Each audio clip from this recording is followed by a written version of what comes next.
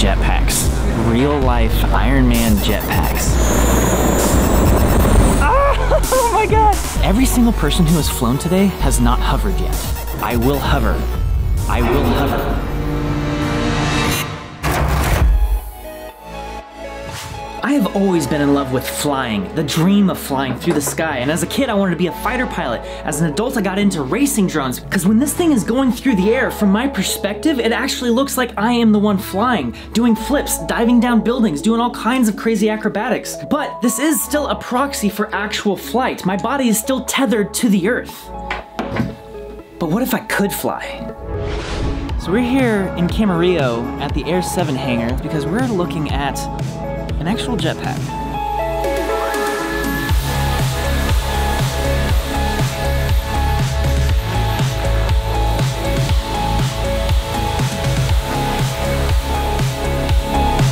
This is Richard Browning, who has spent the last several years developing and inventing the jet suit. He's got a whole TED Talk talking about that process. I got invited by a man named Sam, who's an engineer for this company called Gravity, and Gravity is making jetpacks. Real life Iron Man jetpacks. I made it in a cave with a pile of scraps. You may have seen these jetpacks before on Instagram. The videos have been blowing up. Adam Savage even made a whole Iron Man video with the jetpack. Coming into today, I didn't know what to expect. I was like, oh, I'll get to see it, I'll get to hang out, and then they're like, hey, so you wanna learn how to fly? And I was like, what? You mean I can actually put the suit on and try to fly? That's pretty freaking sweet, man. Like, the fact that that exists at all. Like, we always dreamed about jetpacks as a kid, you know? It's like, someday, we'll all have jetpacks and fly around because it's the future. Well, the future's now. I have no idea how hard it's gonna be to learn how to fly. Sam, how do you think you're doing? It's like once you do it once, you will not want to get off. It's just inexplicably like a strange sensation, having so much power. I have confidence that I'm gonna nail this first take, first try. However, I think the reality is that it's not gonna be that way, so we'll see. But I'm gonna be here until I learn how to hover. That is my goal. I will hover. Let's go ahead and talk to Sam, who's one of the engineers on this jetpack, and actually learn how this thing was built and how it works. This is all 3D printed in nylon and aluminium here. It's 5 microgas turbines that you put on your body, 2 on each arm, and on the back is 1 larger engine. You end up as kind of a tripod of thrust, and you're just using your body to redirect those engines and redistribute that thrust to allow you to move around. So if you imagine just leaning on a table like that, that's as hard as it is. Yeah.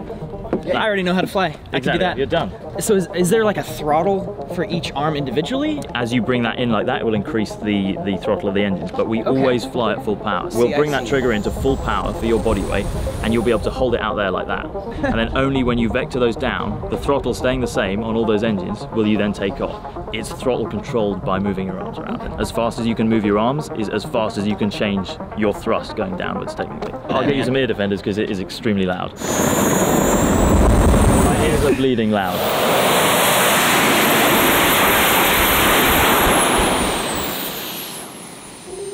So when I first started, it was at the stage of kind of a prototype. We were just experimenting with 3D printing some parts, but it was made from available parts that we assembled together. It's just about trying something as quickly as possible, seeing if it works, and then either ditching it or going with it. It's cool with a project like this that it doesn't have like a formal purpose or exact application, so I want to try and make it look as close to a sci-fi movie as possible. Yes, dude, that's the way to go. And the next thing I'm working on at the moment actually is just for fun, is the visor that goes like that. I guess Wren's out at the runway right now, and they're gonna let him fly this jetpack suit thing. And, you know, knowing Wren, he's... I am Jarvis. Don't worry about that, it's just Jarvis. He's an agile guy, but he puts himself into these situations where he's constantly risking life and limb. Jarvis. Enjoy yourself, sir. I thought it'd be good to take this opportunity before anything happens and just go through and update his just in case. His what? His just in case. I am Jarvis. Jarvis, stop. What's a just in case? Have I not talked to you about this? It's part of the employee handbook that I gave out. I have just in case websites for everyone in the studio. Just in case what? I am Jarvis. Just in case what, son? Just in case you die. That is so up. So anyway, using today's sponsor, Squarespace, I made a just in case you die website for everybody, and I thought it'd be a good chance to update Wren's. Everyone will be able to go to this website and find out how, right? Find out how here. There's a button. Wren, you are a really nice person. you always had a smile on your face.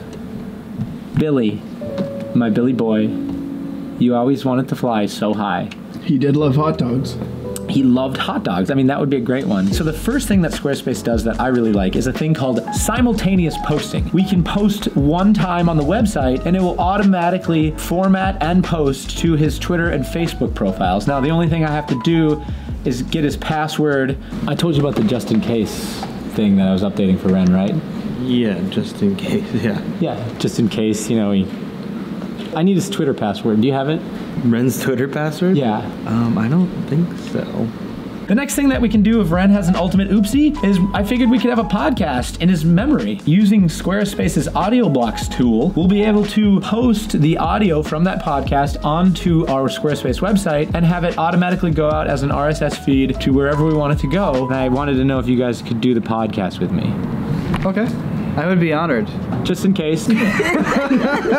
I'd be curious to see my just in case. Basically every Monday I go in and I update them just based on what I know people are working on that week. So just in case. Jarvis, open the mask. Jarvis. Here, get it.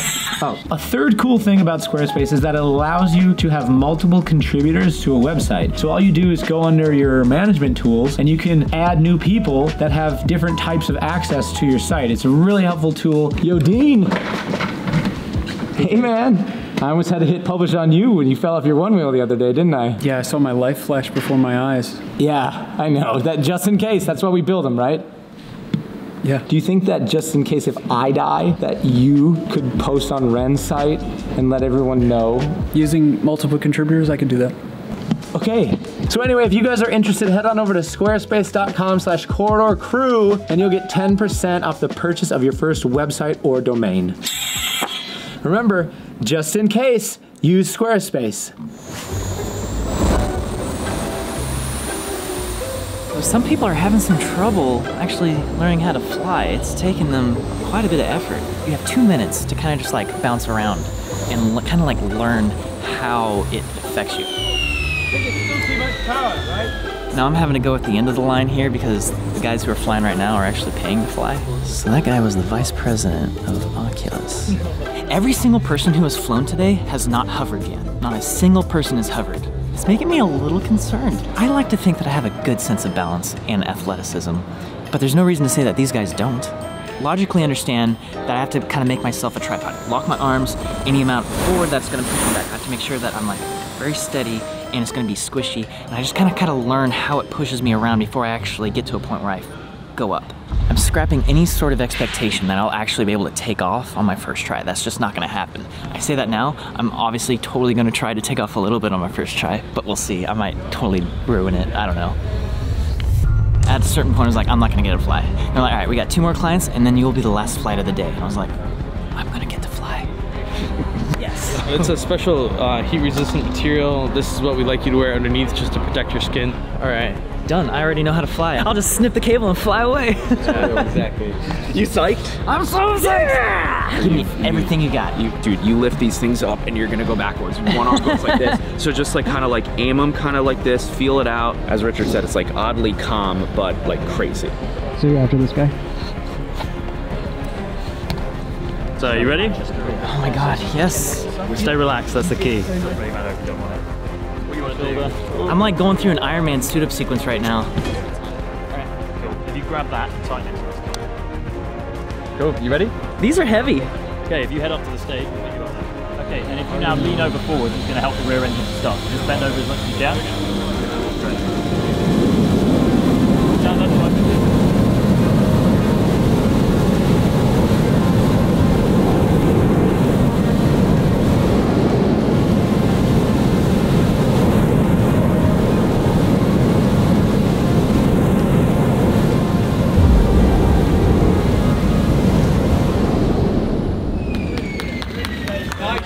Wren. Good job, dude. Dude, that was fucking amazing. Dude, I could feel it. I could just like, I'm on a little squishy cloud. I felt like Goku, man. It's like riding a Nimbus. It felt like balancing on top of like a ball. But you're vectoring on that first one, like you completely understood that wait till it powers up out here, then bring it down. You were super comfortable with it. That was the best first go, and his just ability to maintain stability was like the best. They're letting me try again because I actually came pretty close to hovering. I think you could hover. You think so? Yeah, I think man. so, maybe. Now continue doing those jumps into the air with slightly more power. We'll start you slightly below what you just ended on.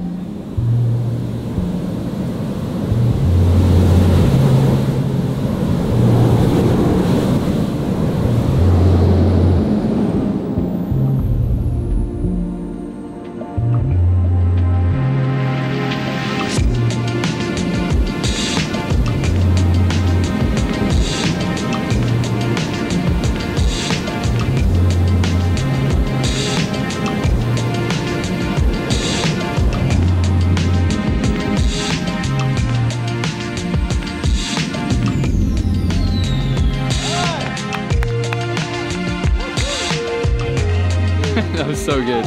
Very impressive. Woo! Dude, that felt so good! That felt great! I was flying there for a moment. You have now joined a very, very small number of people who have managed to hover on their second go. Like, super impressive. Oh my god! Dude, my shoulders are exhausted now though. Yeah. Dude, it's all that Beat Saber training. It allowed me to do this at all. Yeah. That was one of the most satisfying experiences of my life, to be completely honest. It's also slightly disappointing because I feel I can do so much better just with a little bit more practice. But this is not one of those things that you can just buy at a store and practice on. So I feel very humbled to have even had this opportunity. What's going on? We, for a little while, have had these little like challenge coins. You know, it's kind of an American tradition. Yeah. So you qualify. There is a coin. There is the flight experience one. Now, pretty unusually and ridiculously in 2 goes. Usually, I mean, you do really well if you get in 5 or 6, but you did it in 2. So there is a silver one, which is pretty special. That is like the flight one. And now I'm going to tease you and show you the gold one. There is the gold one, which is the one that you get when you kind of free flight. So next time. Someday. Well, no, not even someday. I think you were really good. So it won't be long before you get one of those. Thank you. So well done. Oh my, dude, what an honor. Thanks very much. Guys, this has been great. Yeah, pleasure having you. Yeah, well done, well done. Thank you. Oh my god, 2 coins in 1 go. Take On Gravity is such a special company. You know, they're constantly improving the jetpack. They're constantly going to these events to actually show off flying around. The best way for you to see what they're all up to is to follow them on Instagram. Take On Gravity. And who knows, maybe we'll actually do something together again this year. Absolutely consider subscribing for maybe some of that in the future. I think we got some cool stuff ahead of you. Especially this racing drone. Imagine if this thing shot Nerf darts. Subscribe for that.